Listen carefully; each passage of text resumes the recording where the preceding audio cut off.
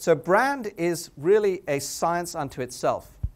And there are many ways people talk about this. And so I would just simplify it by saying you have to think about what you want to be as a brand in terms of something as simple as who you are. So are you somebody who drinks Coke or Pepsi? Why? What does that represent to you? Well, that's basically an example of the kind of brand that you've got to think about. Do you represent one or the other? In our business, it's probably, are you Dell low-cost provision, or are you Apple, premium best product? And that's really the essence of thinking about how brand might come into play in your go-to-market. The thing I want to share with you as a startup is it can get complicated if you get this initial set of thoughts about, well, how would I define my brand? But it's simple as this to start off with. It's about you. You, the founders, are going to be the brand of your company to start off with. And what you do to engage with your first customers, your first partners, even your shareholders, is going to define what your brand is.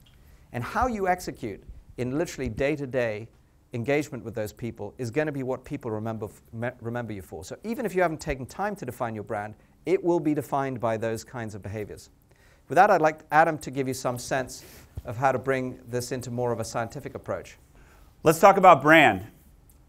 Take a moment and think about a brand that you love or a brand that you think is great. And think about what makes it great. Why is that brand so good? All right, who wants to share one of these? Bring it. Okay, stand up, tell us your name, the brand, in one sentence what makes it great. Really loud. My name is Nazia, and I like Dell. That was my first computer because it was cheap, and I could afford it. Awesome. All right, somebody else. Share, share. Don't be shy. You're getting graded on this. Go for it.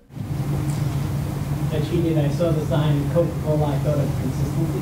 It's like wherever you go, it's the same product. Great. And your name? Sergio. Sergio. All right, one more. Bring it. Go for it. Fadi. My name is Fadi, and the brand I like is Moleskine. They make great notebooks and pens. And what I like about the brand is the perfectionism in every detail about the quality, even the size of the paper, and Awesome. That's good. We got it. We got it. We got to go fast. So brand's an incredibly powerful tool.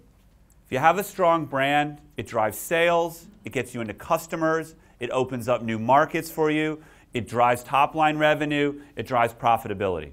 But what is it? Really, what is a brand? Normally when you think brand, you think immediately of an expression of the brand. So you think about the Nike swoosh, or you think about the iconic grille on the front of a BMW. Maybe you think about the unique service that you can get from a company like Nordstrom, or the sound that you get in a Harley-Davidson motorcycle. All of those are really powerful expressions of brand. But they start from something deeper. They start from a core idea, from a concept. I call that a brand essence. It sits at the center of a brand. And all those other things that surround it, your name, your logo, the graphics that you use on your website, the voice that you have on the voicemail answering machine, the way your website works to service customers, all the ways you touch your customers through your brand, they're fundamentally expressions of that brand essence. And as Michael was saying, that brand essence actually starts with you, the founder, and with the culture of the organization you build around it. If what you're trying to create as a brand is inconsistent with your culture as a company, it will fall apart. It will break as you get more and more people in. It won't be consistent. It won't have integrity. People won't remember it. So how do you define a brand essence?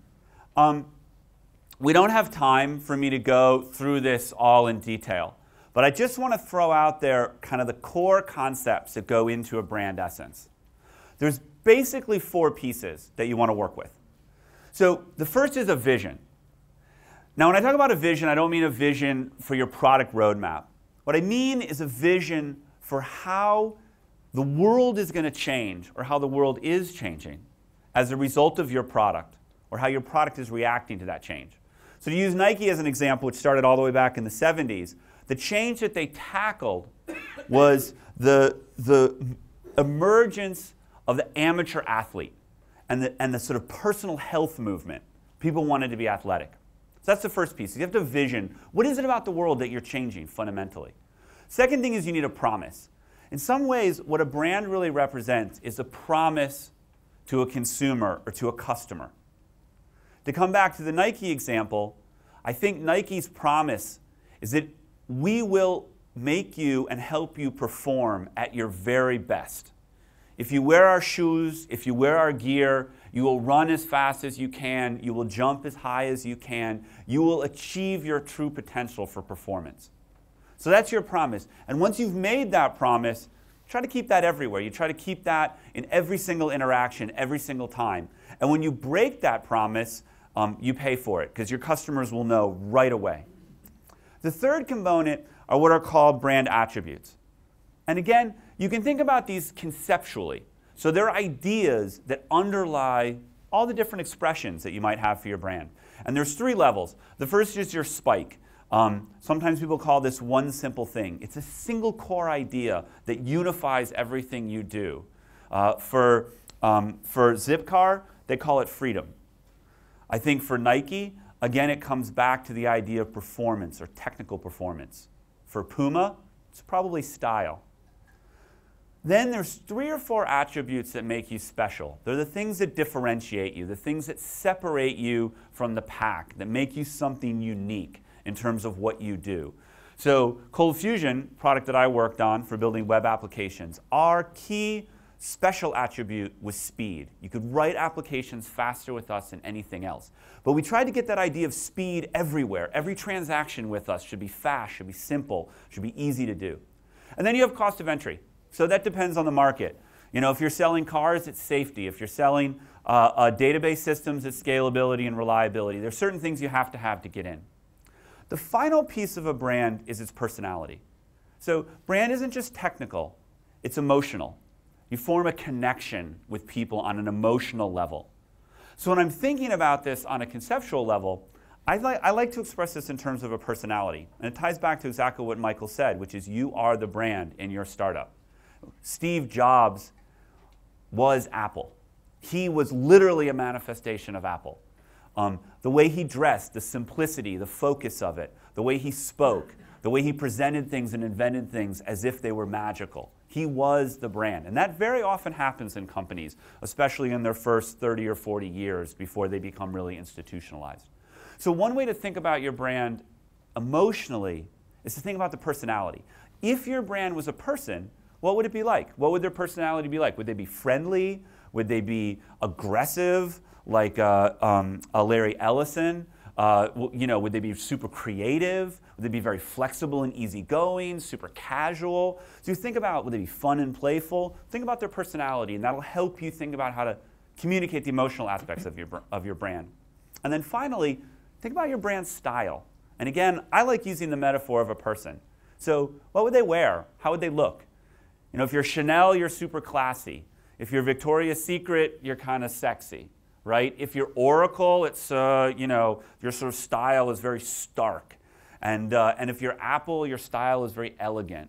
So imagine, again, a person. What would they wear? How would they look? What would their style be? So brand is this fundamentally powerful thing. Everyone here can immediately think of the brands they connect with.